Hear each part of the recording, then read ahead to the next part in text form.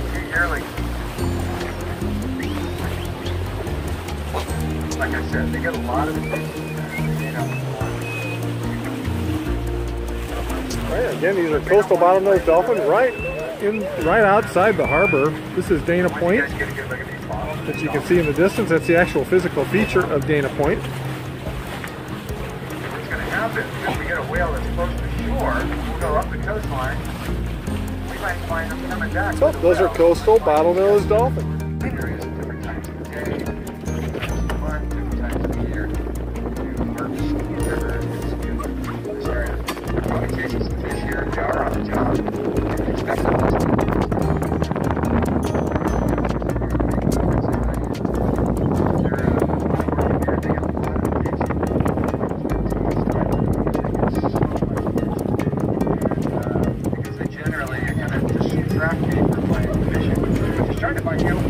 So again, these are coastal bottlenose, and they're very different than the offshore. There's two different populations, coastal bottlenose and offshore bottlenose.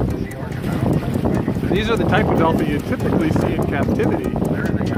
They can be up to 12 feet long, weigh 1,200 pounds, but the inshore or the coastal bottlenose never intermix with the offshore bottlenose. These guys stay separate from each other, live very separate lives. Although they are genetically identical, their way of living is very different. They eat different foods. The offshore bottlenose never come in close, and the coastal bottlenose never go out into the deep. Alright, we were notified by another boat that there's a little gray whale right in the surf line here.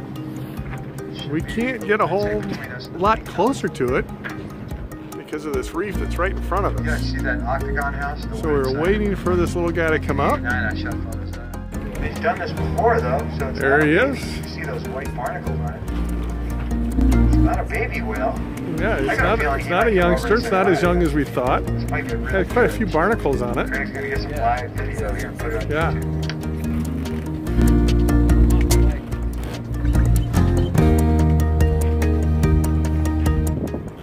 Be cruising by in front of us. Again, this is a gray whale migrating from north of Alaska. The Chukchi Sea could even be coming from as far away as Russia. And they come down the west coast all the way down to the Baja Peninsula in 3 or 4 little lagoons in Baja on the Pacific coast, where they mate, give birth, and begin to raise their young. This whale is cruising by us right now. It's not going to be very far away. There he is, coming right to us. There he is. Now this might be a male. The males are smaller. Hey, Captain Tom said, I don't know if you could hear him, but this could be a male because the males are much smaller than the females. Easily 10% smaller than what the females can be. Females are much larger, so they can carry their calves and give birth to those calves. The calves can be born at 8-10 feet long. So the females need to be a little bit bigger. Here it is right here. Nice rain blow. I think we got a male. Even a lot now. He's going pretty fast. Yeah, he's moving pretty quick now. He knows where he's going, more or less. You can see the footprints coming out of the water. Those are made by the powerful tail. Did you guys know that whales have footprints? But look at the spot we're at here. This is Laguna Beach. Where he's going and how fast. He's starting to move. What a beautiful location. Beautiful day in Southern California. And it's not moving. Once you get down to these lagoons here, it's going to be out in front of us, but it's close.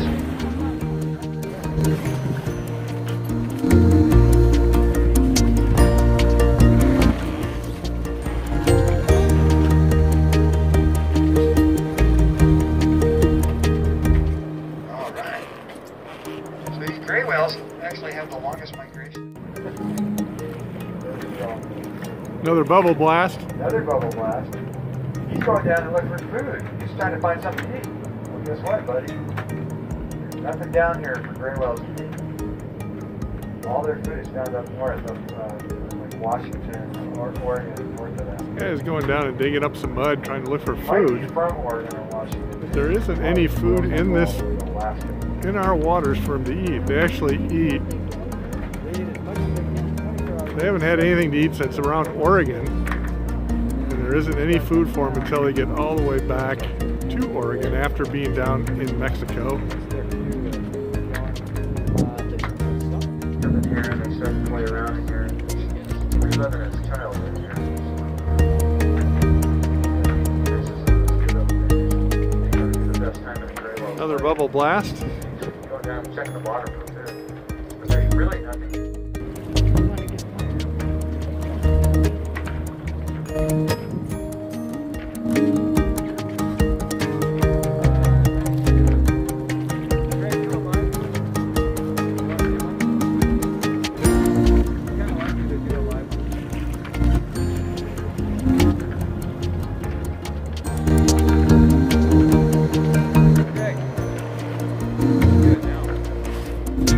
Might be at a point where we start to see a few less. Oh, here comes the tail. Nice. I think it's a male. The males do have smaller. All right, guys, what's your names? Hi, I'm Dory. I'm Matt And where are you from? from Scottsdale, Arizona. Oh, hence the Arizona Cardinals jacket. Yes, sir. All right. So you've been on board with us before? Yes, We have, yeah. This is our what, fourth Fourth or time? fifth time, yeah. All right, and how's this trip compare? It's great. It's awesome. Yeah? We only saw 2 whales, which is awesome, but just being out here on the water and beautiful scenery is way better than anything back home. So we're just thankful to be here. By far the best tour out there. So. Oh, thank you. What did you guys think about seeing that whale so close to the shore? It was kind of concerning to me as an animal lover. I was worried about him because he was so close and I didn't want him to reach himself and he seemed to be confused. And like you guys said, it was kind of out of the norm Right. to be that close, but it was awesome to see him that close as well. It was so cool. Honestly, I wanted to be on the beach and swim out. Yeah, and they're closer than we were. That's right. Yeah, totally. All right. Well, guys, thanks so much for coming with us. Really appreciate you having on board. No problem. Thank Thank you so you. much for having us.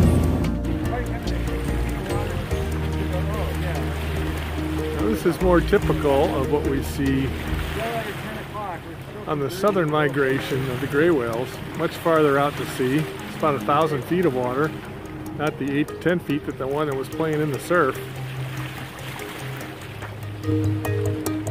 Just barely see her. Here she comes, coming up right now. There she is. Much larger whale than we saw close to the surf.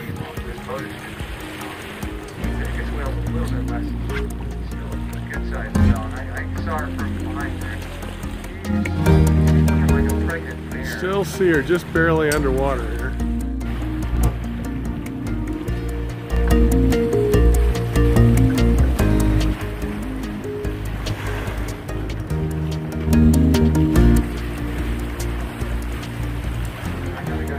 Again, California gray whale. Big hurry to get out of here. I don't want to be down there.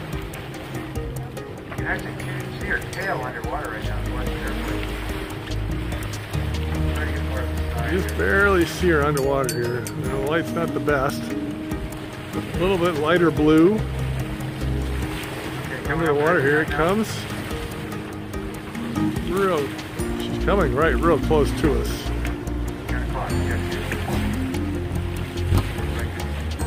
Yeah, it's moving right towards us. About 20 yards away.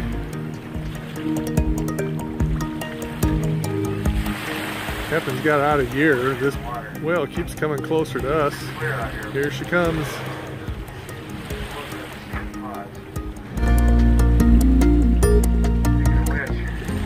I haven't seen a single sign of dolphin yet.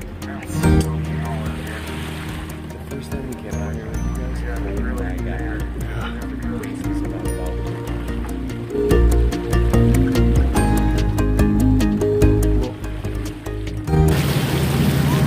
Here she blows. that was a big one.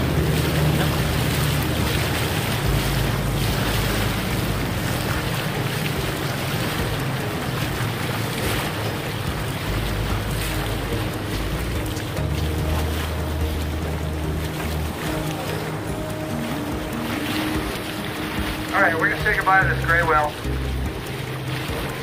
Moving. Look at there. There's big arch. Oh, my God, tail. Yes.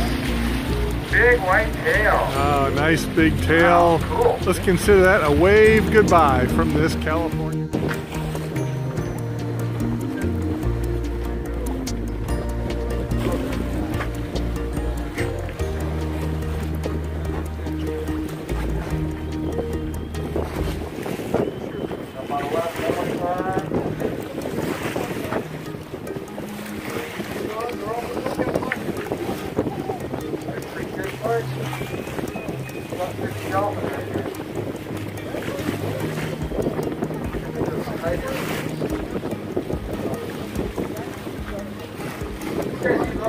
Like sardines, anchovies.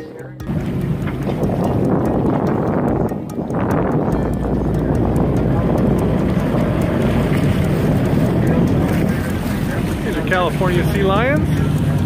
Got one in the water, big male in the water, waving at us. There's one way we know that they're California sea lions, because sea lions bark and seals don't. So if you hear that barking, you know they're sea lions.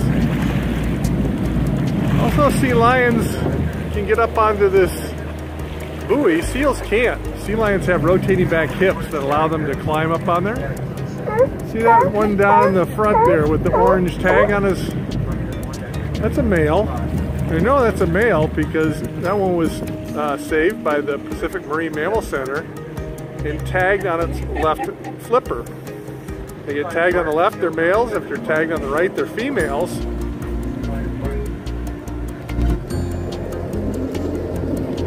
There's the big male in the water. Males can be 750 pounds, females 250 pounds when they're fully grown. California sea lions.